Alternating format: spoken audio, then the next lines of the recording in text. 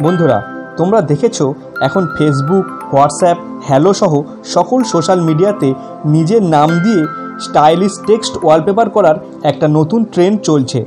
আজকের ভিডিওতে আমরা শিখব কিভাবে এই ধরনের টেক্সট ওয়ালপেপার বানাতে হয়। ভিডিওটি সম্পূর্ণ দেখুন, তাহলে আপনিও পারবেন এমন ধরনের স্টাইলিশ নাম লিখতে। ভিডিওটি ভালো লাগলে লাইক করবেন, শেয়ার করবেন, আর আমার চ্যানেল নতুন হলে চ্যানেলটিকে সাবস্ক্রাইব করে বেল আইকনটি প্রেস করে দেবেন। চলুন তাহলে ভিডিও শুরু করি। এই ধরনের স্টাইলিশ নাম লিখতে যে অ্যাপটি প্রয়োজন তা হলো পিক্সেলল্যাব। এটি আপনাকে প্লে স্টোর থেকে ইনস্টল করতে হবে।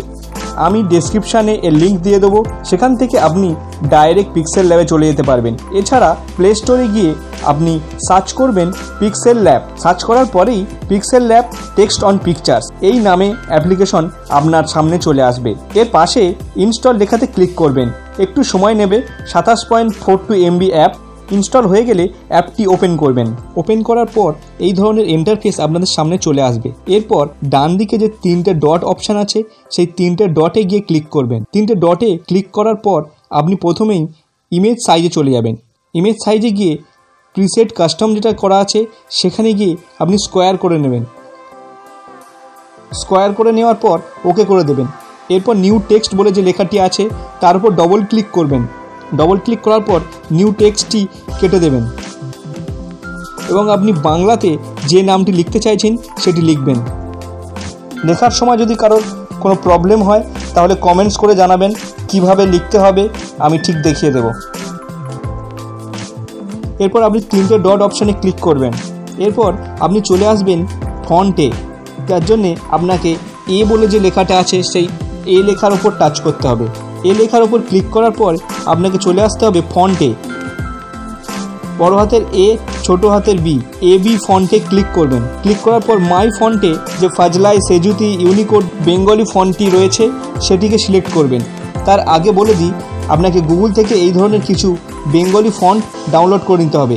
এর পাশাপাশি কয়েকটা টেক্সচার, কয়েকটা ব্যাকগ্রাউন্ড এবং কয়েকটি পিএনজি ইমেজ ডাউনলোড করে নেবেন, তাহলে আপনাকে কাজের ক্ষেত্রে অনেকটা সুবিধা হবে। আমি এবার এই টেক্সট ফন্টে ক্লিক করছি, করার পর ওকে করছি। ওকে করার পর দেখুন আপনি যে লেখাটি লিখেছিলেন সেই লেখাটি অটোমেটিক স্টাইলিশ হয়ে গিয়েছে। এরপর আপনি চলে আসবেন টেক্সচারে। টেক্সচার অপশানে গিয়ে আপনি নো টেক্সচার ফাইল বলে লেখা আছে এবং পাশে একটি অ্যালবামের চিহ্ন দেওয়া আছে, অ্যালবামের ওপর ক্লিক করবেন। করার পরে আপনার যে ডাউনলোড করা যে টেক্সচার আছে সেখান থেকে একটি টেক্সচার আপনি সিলেক্ট করবেন এবং সিলেক্ট করে সেটাকে রাইট চিহ্ন দিয়ে ওকে করবেন। আপনার টেক্সচার অ্যাড হয়ে গেছে। এরপর আপনি চলে আসবেন সাইজ অপশানে।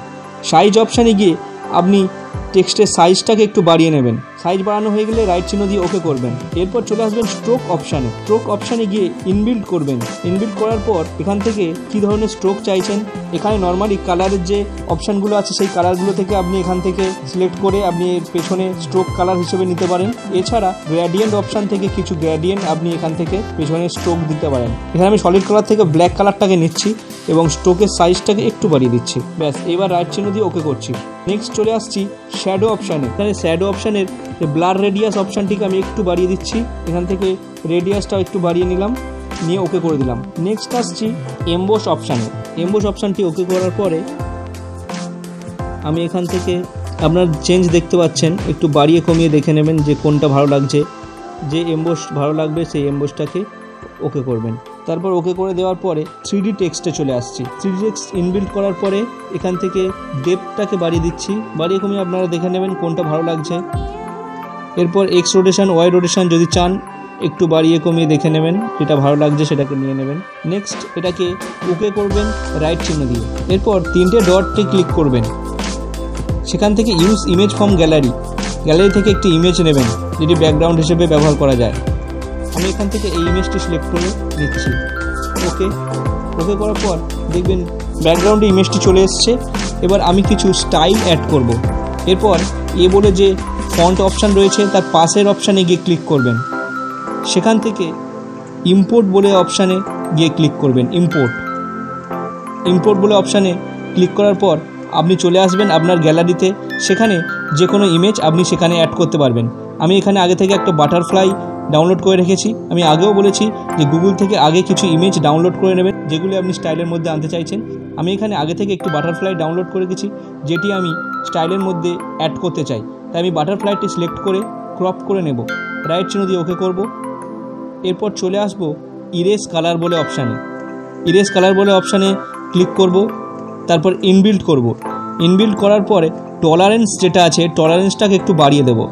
টলারেন্স বাড়িয়ে আমি বাটারফ্লাইয়ের যে ব্যাকগ্রাউন্ডটা ছিল সেই ব্যাকগ্রাউন্ডটিকে আমি কমিয়ে ফেলবো। তারপর আমি স্মুথনেস এজে গিয়ে আমি একটু স্মুথ করে নিতে পারি। এরপর আমি রাইট চিহ্ন দিয়ে ওকে করব। তারপর বাটারফ্লাইটিকে ছোট করে আমি লেখার উপর লাগিয়ে দেবো। এইভাবে আপনি টেক্সটটি কমপ্লিট করবেন। টেক্সটটি কমপ্লিট হয়ে যাওয়ার পর আপনাকে এটিকে সেভ করতে হবে। সেভ করার জন্যে এখানে যে সেভ আইকন দেওয়া আছে দেখবেন, প্লাস চিহ্নর পাশে যে সেভ আইকন দেওয়া আছে সেভ আইকনে গিয়ে ক্লিক করবেন। এখান থেকে সেভ অ্যাজ ইমেজ অপশানে গিয়ে ক্লিক করবেন। সেভ অ্যাজ ইমেজ অপশানে ক্লিক করার পর সেভ টু গ্যালারি অপশানে ক্লিক করতে পারেন। আপনি যদি শেয়ার করতে চান ফেসবুক হোয়াটসঅ্যাপে শেয়ার করতে পারেন। আমি এখানে সেভ টু গ্যালারি অপশানে ক্লিক করব। সেভ টু গ্যালারি অপশানে ক্লিক করলে ইমেজটি সেভ হতে থাকবে। বন্ধুরা, তাহলে দেখতে পেলেন কীভাবেই সহজে নিজের নামের একটি স্টাইলিশ টেক্সট তৈরি হয়ে গেল। এইভাবে আপনিও তৈরি করতে পারবেন। ভিডিওটি কেমন লাগলো কমেন্টস করে জানাবেন এবং ভালো লাগলে একটি লাইক করে দেবেন। আমার চ্যানেলে নতুন হলে চ্যানেলটিকে সাবস্ক্রাইব করে বেল আইকনটি প্রেস করে দেবেন।